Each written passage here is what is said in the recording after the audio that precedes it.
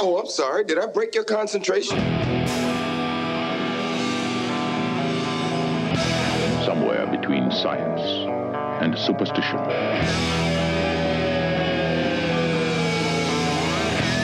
We have such sights to show you.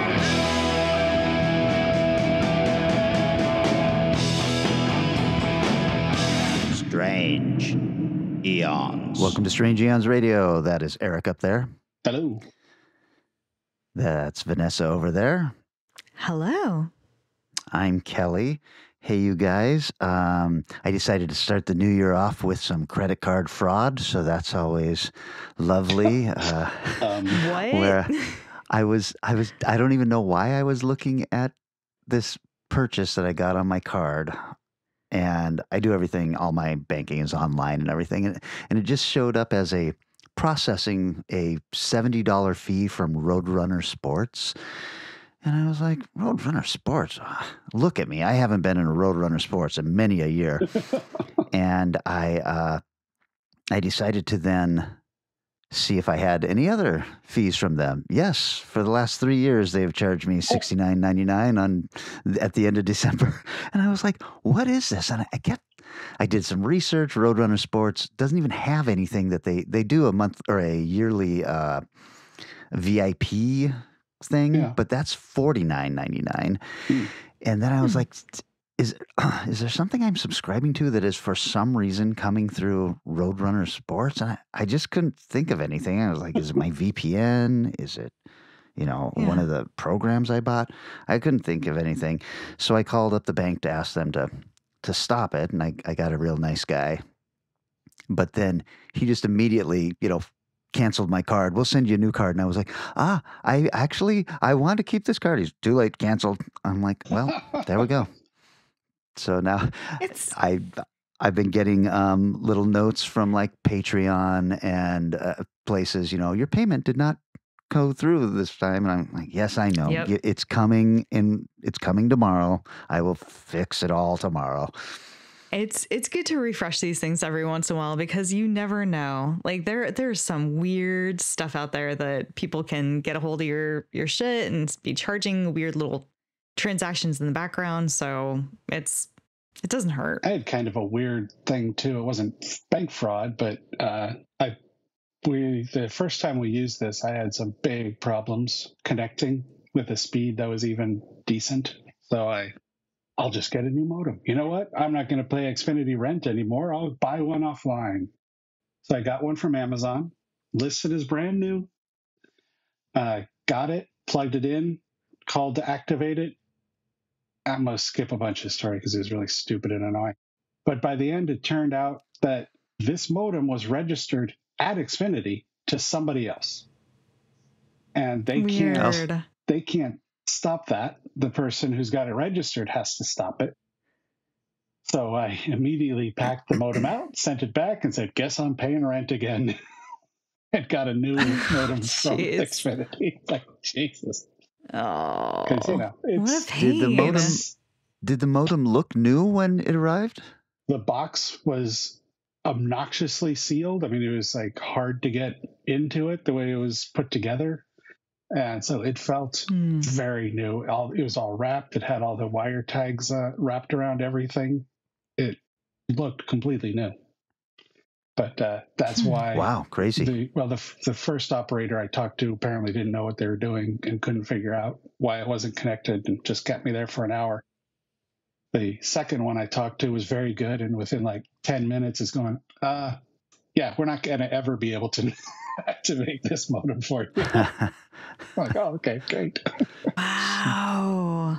So That's weird. So wild. Luckily, the Xfinity store is not too far from me, so I just got the card, went and picked it up because, man, if you don't have internet, you don't got Wi-Fi right now, it's tough to do anything. Especially since Dina works from home too, so she's like, got a meeting. I think you're missing it. Oh God. Seems to be working now. I did get to watch some cool stuff this week. And one of them that I really want to push on everybody is a documentary that's on Tubi from this year, and it is called Satan Wants You. And it is the story surrounding the book Michelle Remembers. And it gets into, Michelle Remembers was really like ground zero for the Satanic Panic. Yeah. And it was about this girl who, through regressive hypnotherapy, started remembering that she was used as a sex slave for Satanists and all of this stuff. And then it just exploded into, the childcare places being examined for underground tunnels and all of this shit that happened in the 80s because of the Satanic Panic. And this really talks about this woman and her therapist and, spoiler, how none of that happened. Yeah. But really, really fascinating documentary, Satan Wants You, on Tubi. It's dark. It's a tough watch.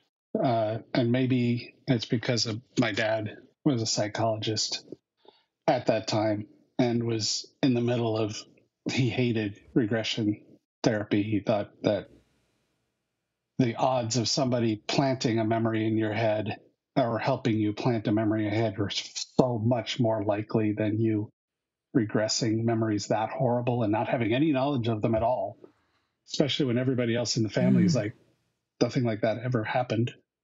And so this, it was powerful stuff. Learn from history should be why you watch this movie. I'm glad you watched it.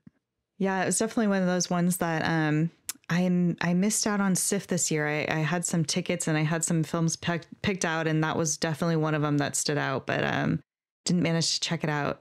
So I will hunt that down. And you said it's on Tubi? Yeah, it's on Tubi. I think it's listed as one of their originals. Well, I feel like I don't even like superhero stuff that much. I don't know why this is all I ever talk about. But what if season 2 has begun?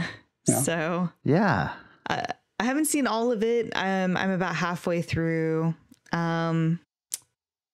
Well, they sure are just taking properties that exist and putting characters into it.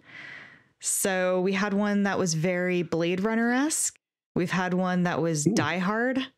And we've had one that was Mad Max. So original content. Cool. I will say this. Very derivative, but still better than most of the, way better than like Secret Invasion or better than yes. Obi-Wan, so and the animation is so gorgeous that I'm kind of fine with it. I think they did it even better animation this year. Maybe I'm crazy, but it feels like even like they pumped more money towards it, and they have more voice actors of the people who actually play them in the films. Right. Save for a few exceptions, like of course Robert Downey Jr. and Brie Larson doesn't want to do it. You can tell who's like, you know what, I'm okay. I don't need to show up for this. And other people who are like, I will take that paycheck. Thank you very much. Right. The guy that does the Robert Downey Jr. voice is fantastic, though. Man, he's got him down. Great. Yeah. Yep. Absolutely. Yeah, that one sounds really good. And every once in a while, you'll get somebody who is the actual voice, but it doesn't sound like it for some reason. This sounds anyway, like somebody making fun of this person. Yeah, totally. Or like, God, this is a really vanilla version of that. Weird. And then it's like, oh crap, it's them. Okay.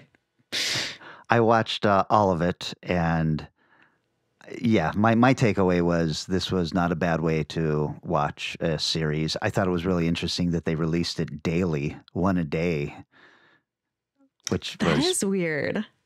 Yeah, so they're definitely trying stuff because the new Echo show that's going to be coming out, that's going to be released all at once. So they're definitely trying to see what sticks and how people are going to continue subscribing. Interesting. Yeah. And I worry that they have very little faith in Echo, honestly, but we'll see. We'll see how it goes. Yeah. I have very little faith in Echo. Well, that might be why they're dumping it all at one night so that people don't talk about it over a course of weeks. Yeah. I'm wondering Always- about that. Always possible. I've got another kind of home invasion one, I guess you'd call it. The Sacrifice Game, directed by Jen Rexler, who did The Ranger. Oh, yeah, I heard about this. Brian from the Lovecraft Festival, I think, summed it up quite well when he said it was, I think the word he used was sweet or cute or something like that. Because although the opening scene is incredibly intense and disturbing violence, most of the rest of the charming, that was the word he used. Most of the rest of the movie is not, even though a group of people going around killing people for a reason, and they end up in this private school, and they've captured 3 people, and there's the 3 people, and it just doesn't have that sense of menace. You know, that problem usually makes home invasion movies so hard to watch, is that what are they going to do to these people? It didn't have so much of that, but the acting was good. It was a fun story.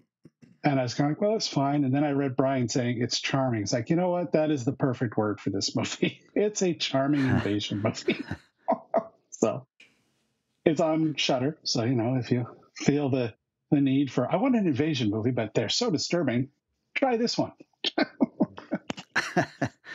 Is it also a holiday movie? I don't think so. No. Well, I was going to talk about What If, but I guess what you guys are going to get now is my mini review of The Devil Conspiracy, which is on Hulu. This is a brand new horror film, but I think direct to Hulu, that feels like it was made in 1994. It's over the top horror bizarre, and it's about, it literally opens up with God throwing Satan into hell and Michael showing up and chaining him down there, and then it's like, you know, a million years later, there is this group of people who are fooling around with genome codes, and basically they are cloning people from their DNA, but they're cloning like Shakespeare or Michelangelo, or, you know, they're making these babies and they're selling them to these very wealthy people so that they'll have the next Michelangelo or something like that. And it turns out that all of these wealthy people, so right there, that's a story idea, right? Yeah. If you tossed out Lucifer getting thrown, you've just got this group of people doing this kind of science fiction-y story, right? And it turns out that they're planning on stealing the Shroud of Turin so that they can get Jesus Christ's DNA, right? So there's one part of this movie. The other part is this supernatural part where Satan is, you know, slowly breaking the chains, and he's going to be coming back into the world. And then you find out that these people who are doing the cloning, they are all Satanists. So they're doing this cloning so that they can bring him back up. And then it's also a bizarre action flick where the Archangel Michael has come down and he has possessed the dead body of this priest, and he is trying to save this woman who has been impregnated by Satan and is going to be, this movie is bonkers. It's not very good. I watched the entire thing. I had to get a second bowl of popcorn. I was so enthralled with it. and I don't know if you like those kind of stupid movies from the early 90s. This one is right there for you. The Devil Conspiracy. Oh my God. Weird. That sounds freaking insane. It is freaking insane.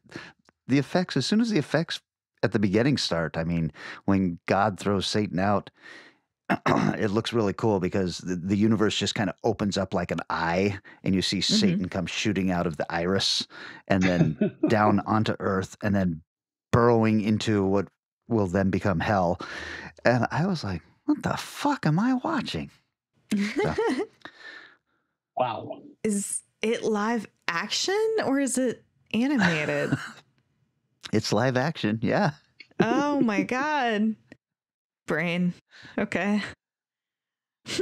Well, since we're, I know that in the last episode, we talked about like all the kind of Oscar baity stuff that's coming out and some of those big picture films that apparently are on New York Times's top 20 and I've never heard of a single one of them. Yeah. So I went ahead and checked out The Holdovers.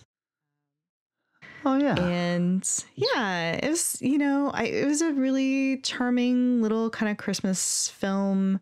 Really feels like it's based on a book. Yeah, good acting. There's I think there's a CGI eyeball thing happening because is it Paul Giamatti that's in this as well? Where like the whole thing behind his character, it's either like a contact lens or they're doing CGI where one of his eyes is not in sync with the other. And it's like part of his character development. And there's no way that any actor on planet Earth could make their eye do that much in one movie. So whatever movie magic they got going on in there, they did an excellent job. But yeah, I think it's a cool little drama. Not necessarily for the typical fare for our listeners. Definitely no horror or sci-fi or any kind of, it's just a private school with some kids going through some shit. The Holdovers. Cool. The Holdovers. Well, my other one is something Vanessa recommended earlier this year, which I finally finished, is Blue Eye Samurai. Yeah. That is good. I didn't look. Is that an American-made Japan, or is it because I watched the dub version because it looked like that's how it was made. Yeah, I think there is only a dubbed version. Well, they're spectacular. The voice actors they got really, really nailed it. It's really good. One problem for me is I looked at the IMDb thing and misread how many episodes there were. So I got to episode 8, thought there was one more. I'm going, what in the hell is going to follow this up? Like you'd mentioned before, they could have wrapped this as a solo season, but I look forward to seeing what they do next. So, well worth checking out on Netflix. Looks like it's a French-American adult animated action. So produced by Jane Wu. A French studio, Blue Spirit. So yeah, so not actually just really loving on that Japanese style, but not actually a Japanese anime. That's pretty good. Are you saying that it's only 7 episodes then, or it's 8? It's 8. It's 8. It is 8. I'm going to be this at 9 because I forgot. When you've got another season coming, they'll just drop that season and say 1 episode before they know any knowledge. So like, oh shit. But it's really, really well done. It is definitely an adult animation too. I'm so glad you checked it out. And yeah, it is vicious. Mm-hmm. There is rough shit you will see. But I feel like the story justifies it in a way that it's not like seeing disgusting stuff for the sake of it. Yeah. Plus, lots of animated dongs running around. Few scenes, a lot of them. Well, you know what I love. Nothing more. Okay, that's Blue-Eyed Samurai, which is on Netflix, I believe. Yes. Yeah. Well, all right, guys. How about we take a little break, and then when we come back, our subgenre topic is snow.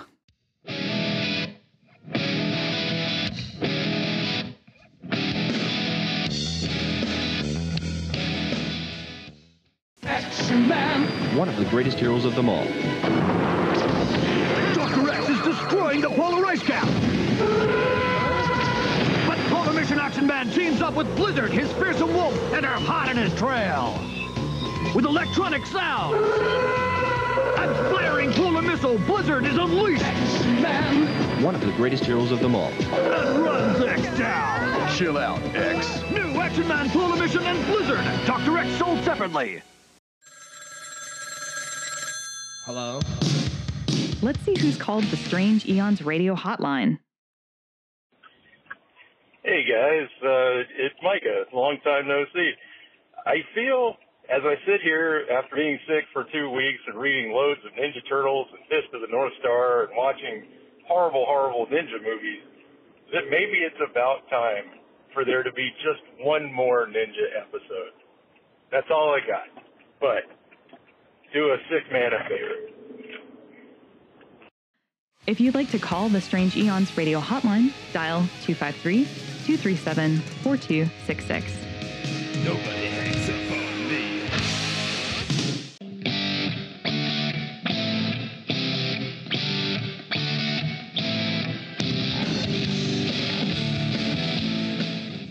We have returned.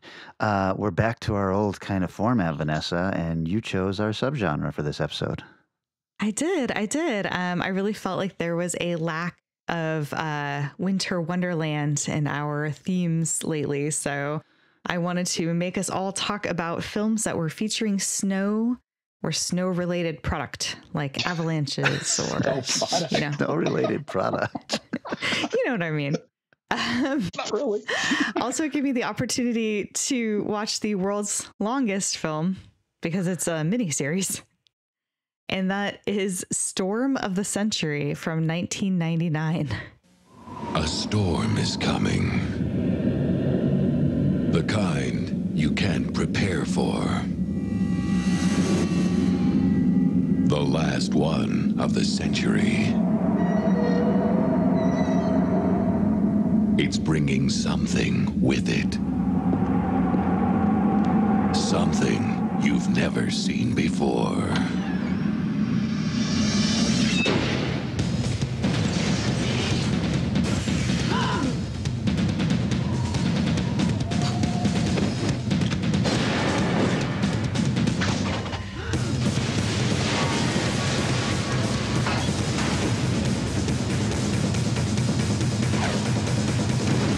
Give me what I want, and I'll go away. Refuse me, I assure you, I can punish.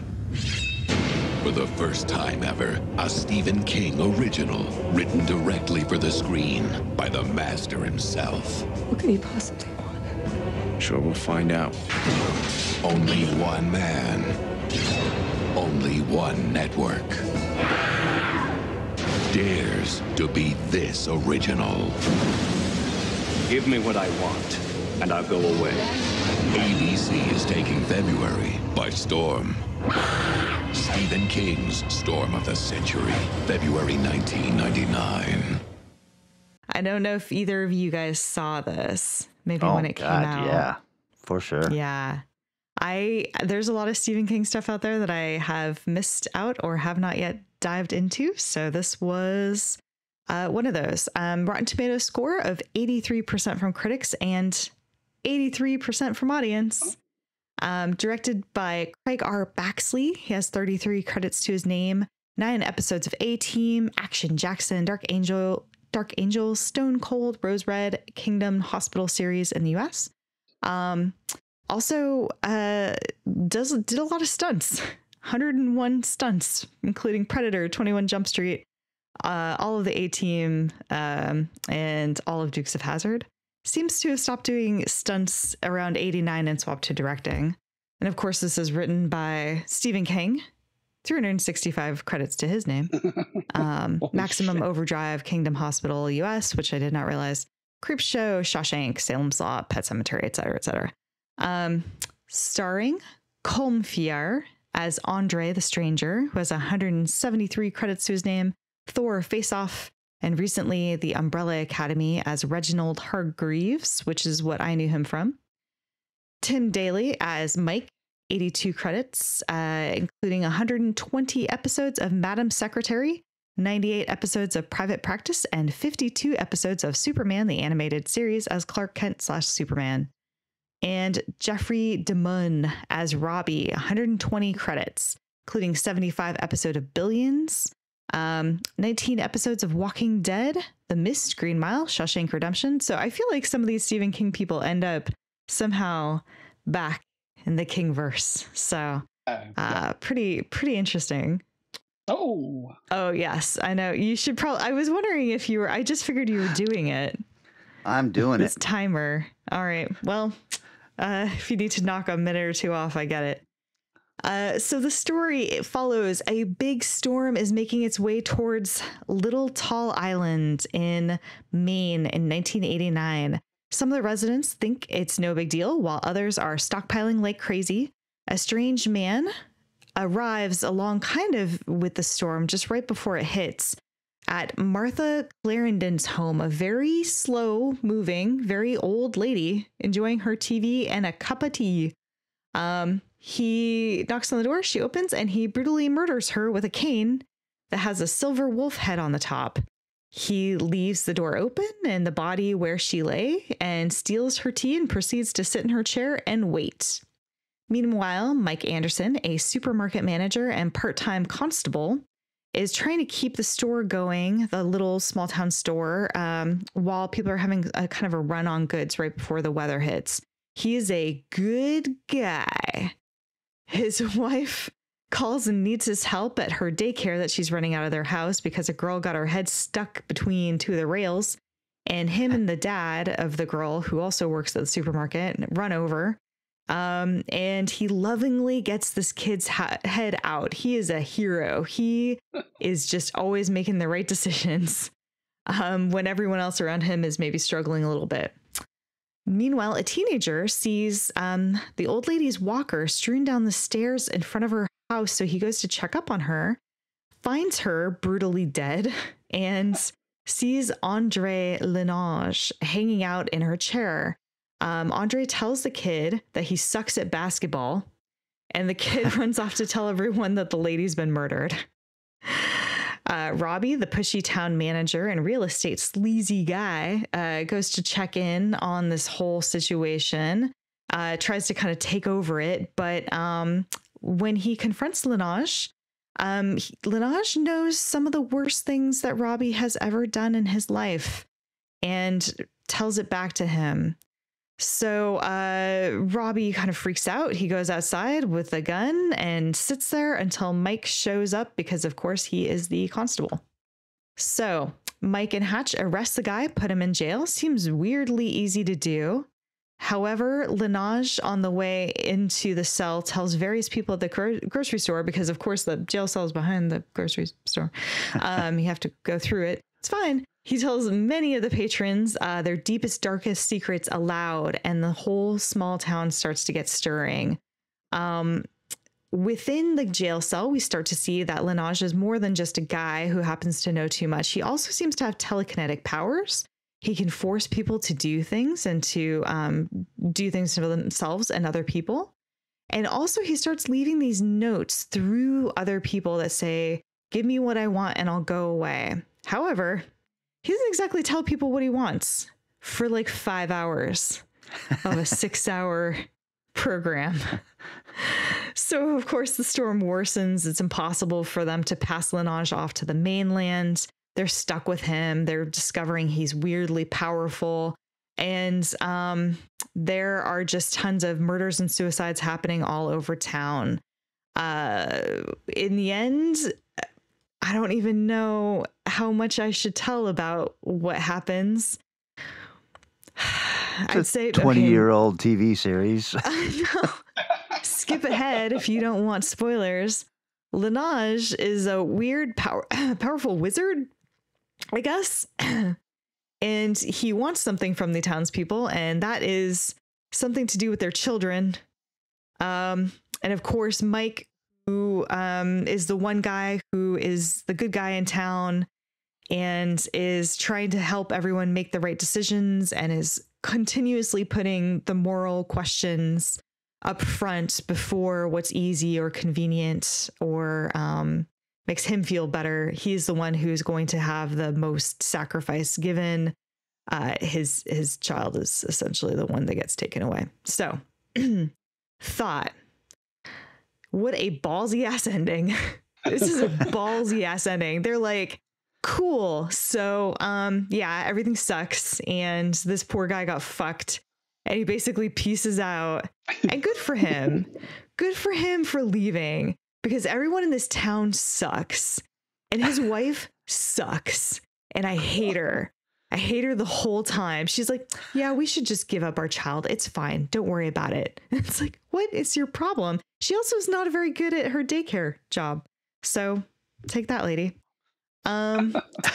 It's not a super satisfying ending. There's this weird constant religion thing where they're talking about Legion and they're quoting the Bible, and it does not pan out.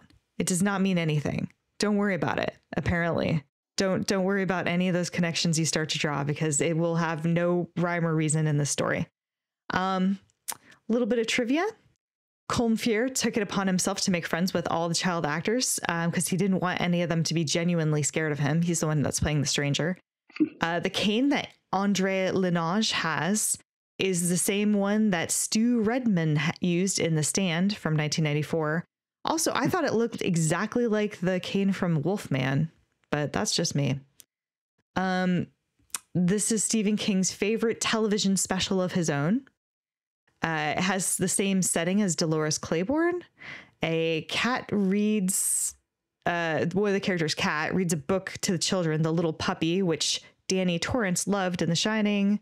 It's created for screen, and then there was a script that was later published as a book. So this was a Stephen King joint just for this. And Lenage's name is a twist on a French word for snow. Lenage. Which is also apparently in the story meant to be Legion. It was set for Blu-ray, but Warner Brothers delayed it. And the director, Mike Flanagan, has cited Storm of the Century as a major influence on his 2021 Netflix miniseries, Midnight Mass. So nice. That's mine. Wow. 3 minutes under the time. I'm just going to turn the buzzer off. Woo! Vanessa, Man. did you like it? I don't know. I mean, I feel pretty mad because I spent 6 hours watching it and I really needed it to like tie up at least a little bit more for all of that sitting through it. And it didn't. But there were some cool things going on in it. Like I don't hate that I saw it. I'm not like, I don't want my time back. I just want it to have ended better. So that's me. Yeah, I think I feel the same way. I'm surprised this is King's favorite thing. He wrote the screenplay, which I know he doesn't do a lot of himself. So I guess he only has himself to blame. Yeah. But that's why he loves it. Yeah. I don't know. It is a very unsatisfying ending for sure. 100%. Yeah. And there's also this weird moment when he sees his kid and the guy in New York, like walking, or no, in San Francisco, and they're walking down the street and he's just like, my child. And he like kind of catches up to them and the child is like fucking evil. And you're like, oh, he's not going back. That's the end of that. Glad we had that in here for some reason. I think I kind of liked that ending at least. At least it's something. But right. God, yeah. Well, all right. Now you never have to watch that again. Yeah. Turns out people are bad. That's the moral of that story. People are not redeemable. And if you give them the opportunity to redeem themselves, and maybe that somehow ends up being the way the plot could move forward, it won't happen. They'll just suck and continue to lie. So good job, humans. Eric, I am putting 10 minutes on the timer. Sounds good. All righty. Well, with the little more recent one from 2014, Dark Was the Night. I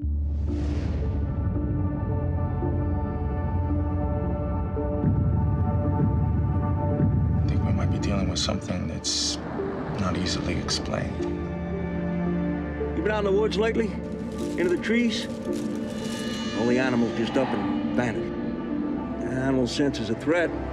They tend not to hang around. You hear that?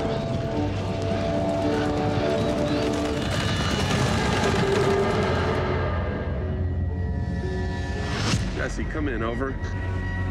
This thing that we're looking for, maybe it's always been here. Those are just stories, Daddy.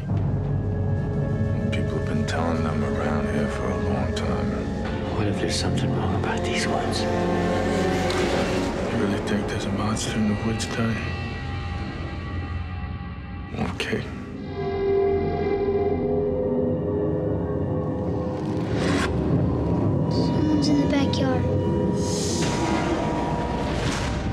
out there?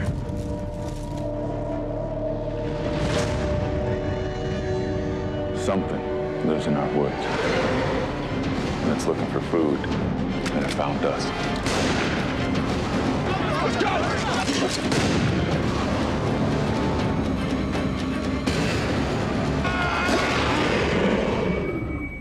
Tony, it's in the house.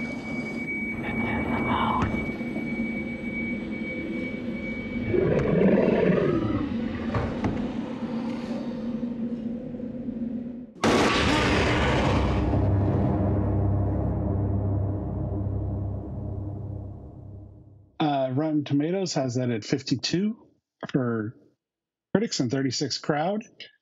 It is available on Prime, Tubi, and various other places to rent. It's directed by Jack Heller. He also directed Enter Nowhere and Big Sean music videos. Tyler Hissel is the writer. He wrote an episode of Wayward Pines, Safari, episode of Low. But the actor, Kevin Durand, you've probably seen him in something. He's been in 11 episodes of Lock and Key, 46 episodes of The Strain, Winter's Tale, Real Steel, the 2010 Robin Hood, the very underrated 310 to Yuma, Wild Hits, Smokin' Aces, and 21 episodes of Dark Angel. He's been around. Also had Lucas Haas, who's in Inception, Witness, Mars Attacks, The Revenant, 7 episodes of A Wonderful Righteous Gemstones, Alpha Dog, Leap of Faith, and Lady in White. Of course. Bianca Kulik, who is in Halloween Resurrection, Bring It On, 10 Things I Hate About You, where she played the coffee girl. 100 episodes of Rules of Engagement, 13 episodes of Boston Public, and hey, 8 episodes of Dawson's Creek. And then there's Nikki D'Amici, who you might know from Stakeland or We Are What We Are, and having one of the studliest manly pictures on IMDb for his photograph there. Very nice. This is an okay film. Crew is taking down trees, and suddenly they disappear. You've got the foreman yelling back for everybody to respond. It's time to go. We're done, and nobody answers. Oh, what might have happened to them? Well, some unseen critter attacks them. And you don't get to see that. You see some of the aftermath. You don't know what is down. This small town, though. I got to tell you, there's an odd similarity to a town like this to this small town. It felt very potentially Cobb's End looking. This is an incredibly well-acted movie. The actors in here are all good. They're all giving their all. And despite my sarcasm about the director, it's decently directed. The problem is I don't know if it wanted to be a drama or a horror movie. So they continue on with the sheriff's kid spotting something in the backyard, is not able to find anything. But the next morning they go outside and there are huge, giant, strange footprints walking into the backyard and then down the street. And as the sheriff follows these down the street, you can see everybody from inside the town is outside looking at these muddy footprints, trying to figure out what possibly made them. As they go into the woods, eventually the tracks disappear. So rumors start to fly, of course, as the mystery deepens. There is a deep side story where the lead of dealing with the loss of a child that happened 6 months before the movie's timeline. That death kind of colors everything that happens in the movie and does help make it a deeper story than it would have been otherwise. It's not a waste. It's well used, which is where that am I a drama or a horror movie kind of falls in line. The sheriff gets a call to come out and check out somebody's stable. And again, he sees something. There definitely is something there. The next morning when they find giant claw marks all over the barn, and all you see is shots of legs running away, and it looks decent. It's not a super creature, but it's good. the people of the town are so dramatic towards the sheriff of not figuring everything out and having everything solved immediately. The whole world apparently is his fault at this point, and that gets a little old because they have several scenes of that. They finally realize, you know what, this is some things going on, and it's kind of a cryptid tale, like a cryptozoic creature. So once they start to realize what it is, they all stash themselves in the local church for the final battle with the creature. What do you think will happen? Will he reunite with his wife and move back in with his son, his still alive son? Will all these questions be answers? Will we ever actually see this damn creature? You know what? You will. It's actually a pretty good creature by the time you finally see it. Takeaway quote from the movie: worrying never added a day to anyone's life. Put that on a napkin. You're good to remember. The tagline for it is evil's roots run deep, which is fine. Yeah. It's got odd drawback or plus to the movie, depending on how you watch it. It is heavily color filtered. I think there's deep and strange choices too. The day is blue, so I guess they're going for maybe winter, but it seems like, hold on, you're going for day for night. What is this blue cast you've got on everything? And it's inside and outside. Sometimes they go to yellow inside, and as the movie evolves, the colors kind of fade away. So it's very obviously a very real choice. So I'm not quite sure what that choice was, but it is interesting filmmaking. Something was going on there. It does get incredibly melodramatic near the end, but that's sort of what it was leading to, so it wasn't a terrible thing. The Jack Heller directed the film, saying he included a never before seen monster drawn from various pieces of American folklore. It's not too far off, actually. It's a fairly original, nice looking creature. It's a little, it's CGI, so that is a drawback. The movie was shot in 20 days. The screenplay for this movie, originally titled The Trees, was on the 2009 Hollywood blacklist. So it was well written. It's kind of I hesitate on the movie because it was good, but it feels like it could have been so much better. The acting was all good. The directing was good. The writing was good, but it just sat on that edge of, you could really have made a classic film, but you made a pretty good movie. So I agree more with the critics. 52 is about right. 30 is a little harsh, but I would say, it's also based on something that happened called the Devil's Footprints in 19th century England. Mysterious hoof-like footprints appeared in the snow and ran along for 40 to 100 miles, depending on who you talk to. Prints appeared to pass through walls and over rooftops, making a perfectly straight line. And nobody knows to this day what it was or how it was done. Dark is the night. Okay, Eric, you came in under your time too. I'm turning off the buzzer. Sorry, dark was the night. Dark was the night. Huh. And what did you watch that on? Probably Prime. It's also on 2D and for rent. So it's at a variety of places. When you started describing the film, I was like, oh yeah, I started watching this and I did not finish it. Is the creature supposed to be something or just something we've never seen before? Oh, I see what you mean. No, I don't. No, I think he took that idea from that English event and just went through the idea of the footprints and then built the creature from a variety of different cryptids that already existed. It's definitely okay, so it's not a Bigfoot or anything. Right. No, definitely not. And you said the creature design, when you finally get to see it, is pretty cool. It's neat. I wish it was a little more practical, but it's still pretty good. At least it's interesting and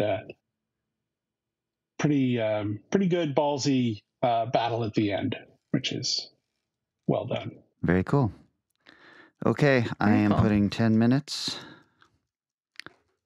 And I won this time, you guys. Oh? Because I chose from 1983, The Dead Zone.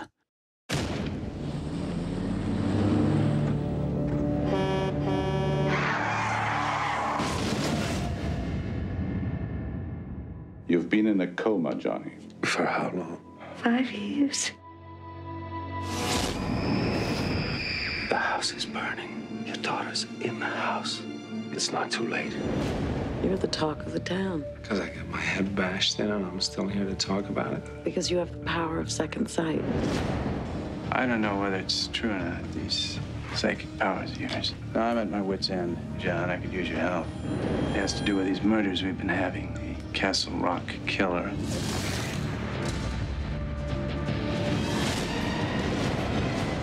I saw his face. Just thought I'd stop by here on my way to the U.S. Senate. Greg Stilson. He's dangerous. If you could go back in time before Hitler came to power, knowing what you know now, would you kill him? I would kill him. You'd never get away alive. It doesn't matter. I'm not crazy, you know. Those headaches are getting worse, aren't they? As the visions grow stronger and more powerful, so the body weakens. God has seen fit to bless you with this gift. You should use it. Bless me! Not only can you see the future, I can change it.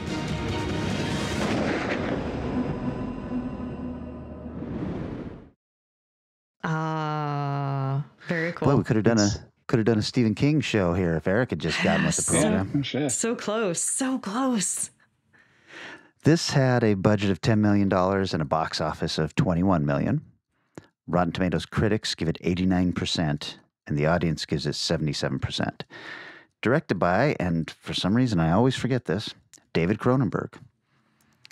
38 credits, including Videodrome, Scanners, The Fly, Dead Ringers, A History of Violence, and Eastern Promises.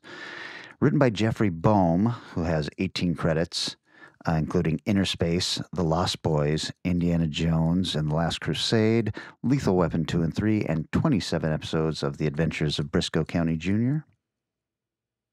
And it is based on the novel by Stephen King. You know, there was a good run there of adaptations that kind of almost ends with this movie.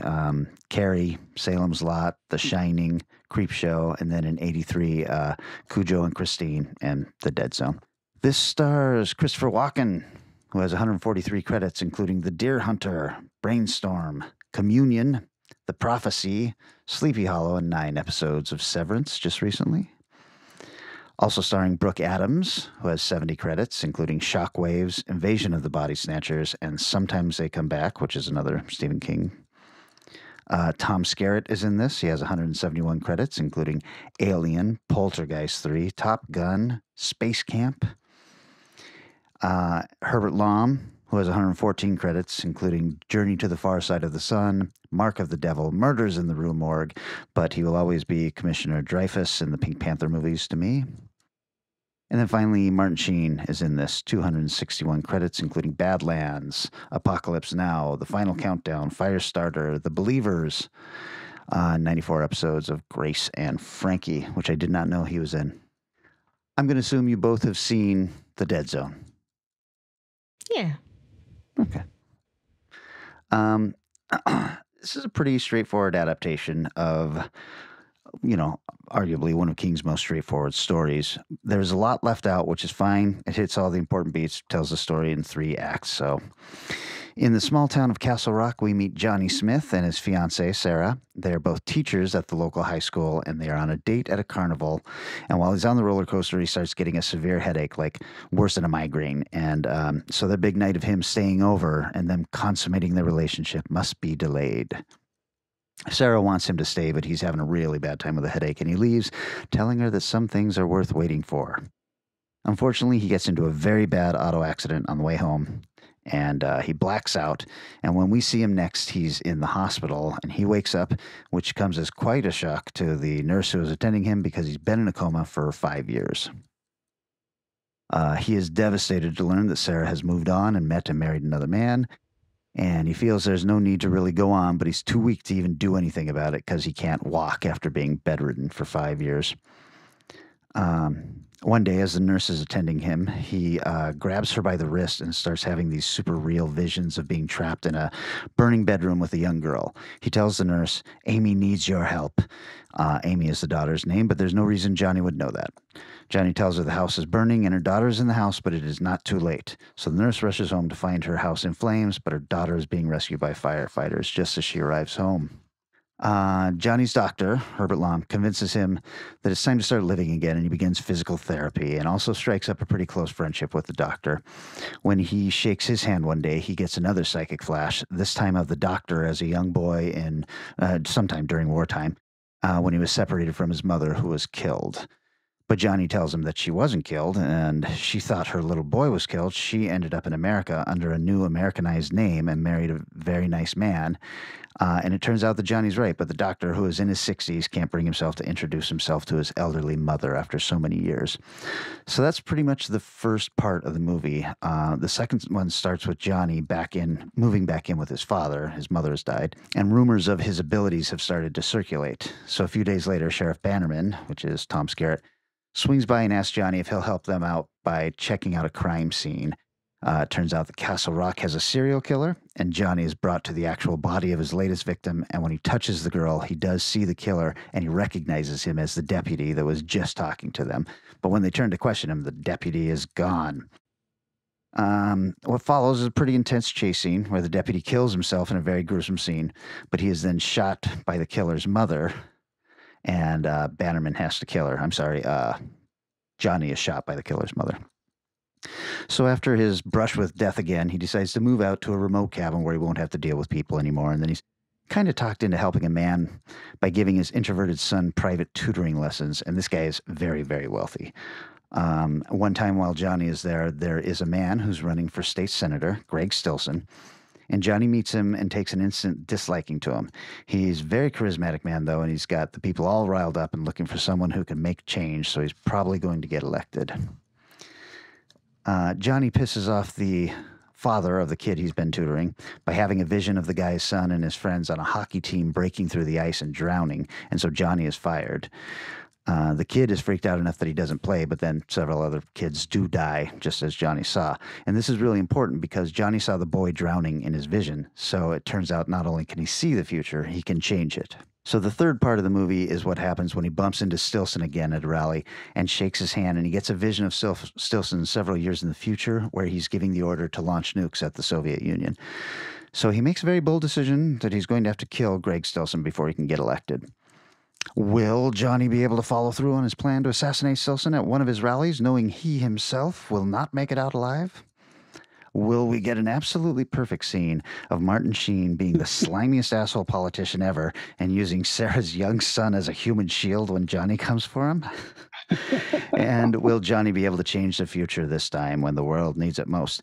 If you guys haven't seen this movie, you need to see it. And if you have, I think you need to give it another rewatch. It is so good. Eric in film school, Tom Skerritt was one of our teachers, and I had him sign my copy of Alien and MASH, but I really wish I had had him sign The Dead Zone. I just completely forgot he was in it. Walken is not only mostly normal in this film, considering everything his character's gone through, he's also very likable and quite handsome in some scenes, which always comes as a shock to me when we're talking about him. Let's see, I'm getting close to my time. I've got some trivia, but I really love Martin Sheen in this. He's a pretty big star, and he tackles this character, and he doesn't fuck around. He gives it 100%. It's a much smaller role than in the novel, where we get to see him coming up early on. And let me get into the trivia. Bill Murray was Stephen King's choice for the part of Johnny. In 83, I think that would have been a very different movie. Yeah. The gazebo where the murder took place was built for the film and was later donated to the town of Niagara-on-the-Lake, Ontario, where it was filmed. Town officials originally objected to the building of the gazebo, but Cronenberg told them it would be temporary and easily destroyed. But then the town ended up loving it, and it is now a favorite spot for wedding photographs. Sure. And here's the one controversial thing. Director David Cronenberg fired a .357 Magnum loaded with blanks just off camera to make Smith's flinches seem more involuntary. This was Christopher Walken's own idea, but it still seems like, you know, boy, that's some heavy duty shit for a movie. I'm not sure why this movie doesn't get brought up very often when they talk about best adaptations. I think this is really solid. I like this movie much better than The Shining. And I think, you know, if you just drop in that first chunk of flicks that are based on his books, this one is right up there for me. Beat my time, turning my timer off. Nice. Ooh, 3 for 3. No kidding. I've got to rewatch this movie. This is it's been a while. I think I watched it during some kind of binge in, I don't know, 2014 or something. So I really need to check it out. I know we were talking about snow, and there was some question as to whether there's snow in this movie, and I didn't realize that the entire movie takes place during winters. So it's snow on the ground everywhere. Nice. Yeah. That's why I was saying, even if you have seen it, do yourself a favor and watch it again. It's really a solid flick. And I'm guessing because it doubled its budget, that was probably how Cronenberg was able to push a little higher into the directing realm that he got. Yeah. Yeah, and Canada just loves their actual artists and will give them actual money too. So there's that. Right. It's kind of weird to think that right after, so when he was offered this I think is right before Dune. Or maybe it's right after Dune, 83. Because he was originally offered Return of the Jedi. Oh, right. And then turned it down to do Dune. So it must have been right before this. I don't know. That was my movie, The Dead Zone. Nice. Okay, guys. I think that I have the choice for the next subtopic. Yes. Yes, you do. And I'm going to do us all a favor because, Vanessa, you're going to explode any minute. Also, I wanted to do with life and goodness. I mean, yeah, there's that. So that means at some point we're going to get the call that says, hey, guess what, guys? I'm not doing an episode this week. So I'm thinking ahead to, a possible guest host at some point, and we don't want to throw a topic at them just last minute. But also, I don't know if you guys remember, I wanted to do November, and I got shut down. And then I was like, I wanted to do Vampuary, and it was like, well, we're going to only have 2 weeks left in it. And then I was going to say, let's do Vampuary in February, but we know we've got the Charles Dexter Awards coming up. Oh, yeah. And so for the next several weeks, we're doing vampires. And whoever our guest host is doing vampires, and it's going to be Vampuary. Vampirific. Oh my! it's Hey, for July 4th, going to be a real something other than vampires. No, it's Vampuli. Okay, so we're doing vampires. Perfect. This is the part where I say thanks to everybody who's liking and sharing our posts, who's calling the Strange Eons radio hotline that I forgot to bring in here, who's talking on the Strange Eons. We should just radio flash it on the talk. screen right now, Eric, on YouTube. There you go. We should.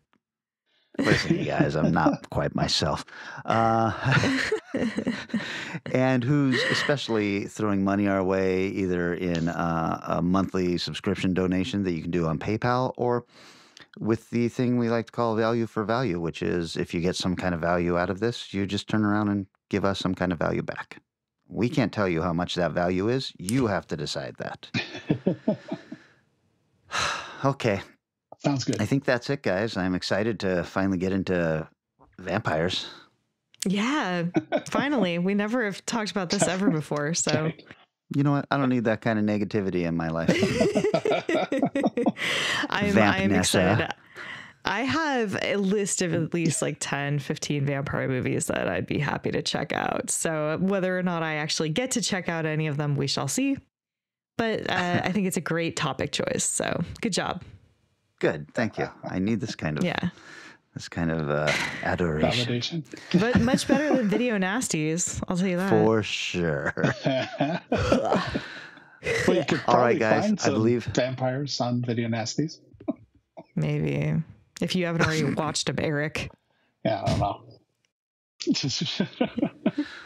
Well, all right, guys. All right. Feels like a short episode, but that's how it goes. Sometimes they're long, sometimes they're short.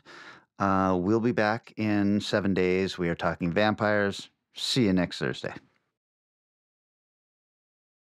Transportation and other considerations for Strange Eons Radio produced by Pan Am Airlines. When you think of traveling, think of Pan Am. You can't beat the experience. Guests of Strange Eons Radio stay at Econo Lodge Everett. It's an easy stop on the road, if you know what we mean. Strange Eons Radio is recorded live in front of a studio audience. If you enjoyed this episode, please consider leaving us a positive review on your favorite podcast app. Sit, Ubu, sit. Rough shit you will see.